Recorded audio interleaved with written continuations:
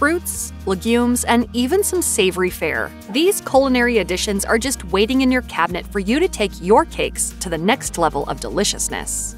You might not associate soup with cake, but it turns out it's one of the best-kept secrets in the kitchen. The idea supposedly dates back to the turn of the 20th century, before rising agents such as baking powder and baking soda were readily available. Like buttermilk, tomato soup contains the acid necessary to form bubbles and make the cake rise. The first known recipe was printed in 1922, when Great Depression-era bakers had to settle for cheap ingredients. This cake was popular throughout the first half of the 20th century, though it's since fallen out of favor. Tomato soup provides a combination of the coveted characteristics of lightness and moistness. As long as you pick a plain soup, the final product won't actually taste like tomatoes. Instead, it will be soft, moist, sweet, and just a little tangy.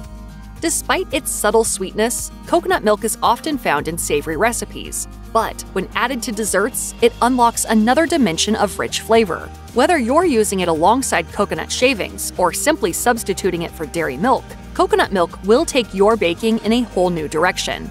If you're substituting coconut milk for dairy milk, always stick to the full-fat version. Reduced fat varieties will add liquid without providing the silky texture, and the cake may turn out dense rather than rich. If the recipe calls for full-fat yogurt or cream, you can take things a step further by using only the creamiest part. Coconut milk tends to separate, leaving you with a thick, white layer at the top of the can and a thin, translucent layer underneath. Using the top layer will give you the creamiest dairy substitute. Condensed milk is often used in recipes for flan, fudge, and key lime pie, but it can also certainly be used to enhance the texture and flavor of cake.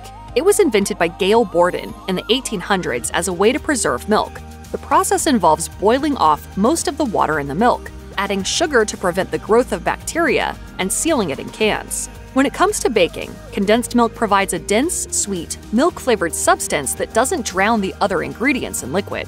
It can be used in any recipe that calls for milk and sugar, but you'll need to adjust the recipe to avoid something overly sweet. Condensed milk provides moisture and richness, making it perfect for heavy, decadent cakes rather than airy ones. You can try it in a strawberry cake, or you can kickstart your holidays by including it in a candy cane cake. Like condensed milk, evaporated milk is one of those mysterious ingredients that crops up in various recipes, but that many home bakers would struggle to define. Unlike condensed milk, it isn't sweet, so you can utilize it in savory recipes. It's made by simmering away part of the water content in fresh milk, but since it doesn't contain added sugar, it's thinner in consistency than condensed milk. Inside this familiar shape is the best start for the best meals you'll ever cook. Evaporated milk can be used instead of cream in cake recipes, or instead of milk if you want a richer texture. It provides a creamy, lightly caramelized flavor, and it imparts a subtle beige or warm tan color compared to the pure white of milk. Because it doesn't have added sugar, you can easily swap it in for milk, though if you don't want a rich, dense texture, you should add a few teaspoons of water. Cherries are an expensive and labor-intensive baking ingredient. If you buy them fresh, you'll have to remove the pits by hand. If you buy them frozen, they tend to bleed into the batter and turn it pink. Cherry pie filling offers a solution. For one thing, it's generally more affordable than the fresh version. Furthermore, it doesn't bleed into the batter, which is great news if you're using it to make a decorative swirl. Be aware that you'll need to adjust the sugar in the recipe to accommodate for the added sweetness in the filling. But besides that minor inconvenience, it's an easy addition that adds color and a deliciously sharp flavor to an otherwise plain cake. Whether it's spooky season or the middle of summer, pumpkin is always a winning ingredient. When it's incorporated into cake, canned pumpkin provides a luscious, moist texture and a hint of sweetness. It also imparts a rich orange color that heightens the overall appeal and contrasts beautifully with cream cheese frosting or a light buttercream. When adding pumpkin to cake, you might as well go all the way and also include a healthy dose of cinnamon, nutmeg, cloves, and ginger. You can use plain pumpkin puree and add spices, or opt for a can of pumpkin pie filling. If you choose the latter, make sure to cut back on the prescribed amount of sugar in the recipe. Whether you're making a pumpkin coffee cake or keeping things sweet and fluffy with something like a marshmallow pumpkin cake, canned pumpkin is a unique ingredient that imbues almost any recipe with a sense of coziness and comfort. Chestnuts are nutritious and unique in their high moisture content. Unless you have access to fresh chestnuts and plan to use them within a week or two, you should buy the preserved version. Canned chestnuts have been peeled, cooked, and preserved in water or syrup, and you can buy them whole, chopped, or pureed. They have a mildly sweet and nutty flavor and a meaty texture that makes them delicious in both sweet and savory dishes. When adding chestnuts to cake, you have multiple options. If you're using chopped chestnuts, you can simply toss them into the batter. However, many recipes call for puree, which can be folded into the batter or mixed with sugar and butter to make a creamy, nutty icing. Chestnuts are often paired with chocolate, but you can add them to any kind of cake to introduce a sweet, buttery flavor. The chestnuts they get on Oogie Groggy Day! Canned pineapple has a long history of being included in desserts, although some might dismiss it as a retro ingredient. From Watergate salad to puddings and trifles, it conjures images of lace curtains and shag carpets. Very shagadelic. But don't discount this sweet, tangy fruit. It provides flavors and textures that you can't get from anywhere else, and it's much easier to prepare than a spiky whole pineapple. Cakes that feature canned pineapple include hummingbird cake and some carrot cakes, and you can take it even further than that whenever you want to go for a tropical spin. In addition to its sweet, tangy flavor, this fruit offers moisture and a fibrous texture. And unlike fresh pineapple, which can be tough and stringy, the canned version is much softer and doesn't necessitate the use of dental floss. You might associate Mandarin oranges with elementary school lunches, but these little citrus wedges are just as well suited to home baking as they are to cafeteria trays. With their light, summery flavor, they can put a fresh spin on just about anything. The main things to consider when adding Mandarin oranges to cake are their sugar content and their added liquid. Unless you have an insatiable sweet tooth, you'll need to pare back the sugar in the recipe to accommodate. Furthermore, Mandarin oranges are 85% water, and when you combine that with the syrup they're usually canned in, it will impact a cake's texture. Draining the oranges will help, as will cutting back on the other liquid in the ingredients. Alternatively, you can simply replace the liquid in the recipe with the syrup from the can.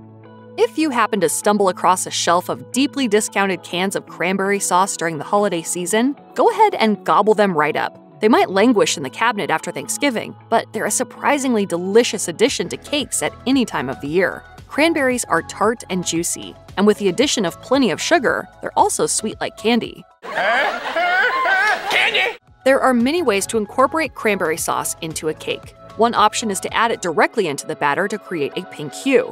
Another is to pour half the batter into the cake tin, spread the cranberry sauce on top, and then cover it with the second half to create a red streak through the middle. You can also add it on top of the batter, giving the surface of the cake a red marble finish. Another option is to blend the sauce into a frosting or glaze, lending a vibrant, rosy tint and tangy flavor. Chickpeas can be used as a starchy, neutral-flavored substitute for flour, and they're also the gold standard when it comes to vegan substitutes for eggs. The liquid found in a can of chickpeas, known as aquafaba, can be whipped into stiff, white peaks just like egg whites. This is because chickpeas contain the same proteins that cause egg whites to stiffen. When baking a cake, you can use aquafaba just as you would eggs. If the instructions call for stiff, white peaks of egg whites, you can whip the viscous liquid by itself before folding it into the batter. Or if a recipe specifies whole eggs, simply mix the liquid with the wet ingredients as specified without beating it first. It might sound like an unlikely substitute, but you probably won't notice a difference between a cake made with eggs and one made with aquafaba. In recent years, unfriendly weather has ruined peach crops across the country. During rough times like this classic fruit can be very expensive, and their quality can vary greatly, which makes canned peaches a welcome alternative. Whether peeled, sliced, or pitted, they're reliable, versatile, and cost-effective.